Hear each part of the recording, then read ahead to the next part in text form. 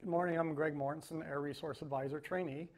For today we have some good news. It looks like the smoke has cleared out a bit thanks to some rain that we received as well as cloud cover and improved humidities.